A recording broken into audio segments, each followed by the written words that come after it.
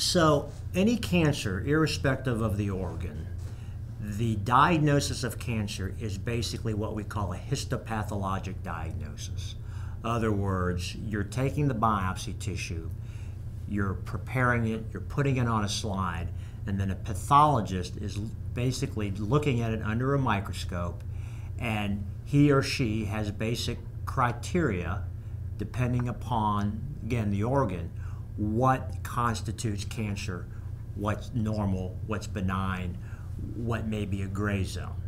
So for prostate cancer, the histopathologic features that define prostate cancer comes under what we call a grading, a Gleason grade, a Gleason score. And now there is a difference between a Gleason grade and a Gleason score.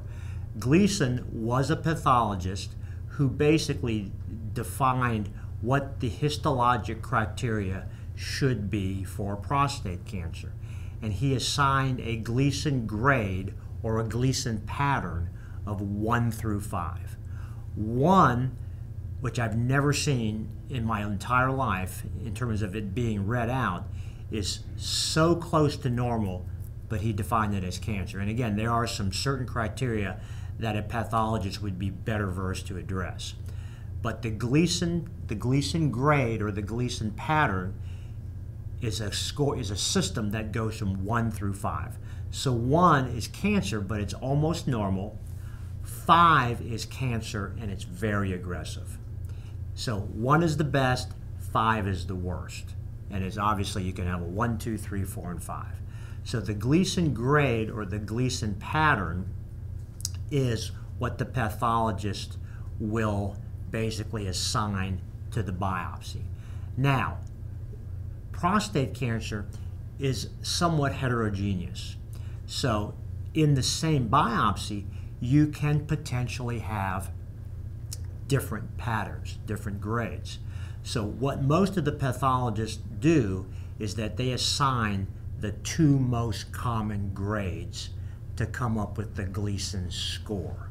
So the score is the sum of the 2 most common patterns.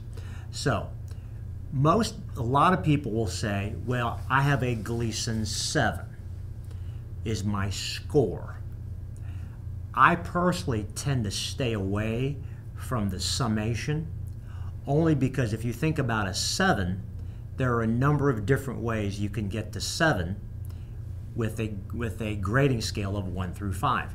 It could be a 3 plus 4. It could be a 4 plus 3. Very rarely, it could be a 5 plus 2 or a 2 plus 5.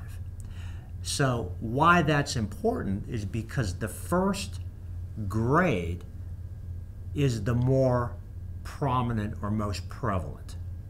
So if you have a Gleason 3 plus 4, if you have one patient with a Gleason 3 plus 4 and another patient with a Gleason 4 plus 3, they're both 7s, but we actually look at those patients very differently. Because a 3 plus 4, the more common pattern, the more dominant pattern is a 3, which is a less aggressive pattern than a 4.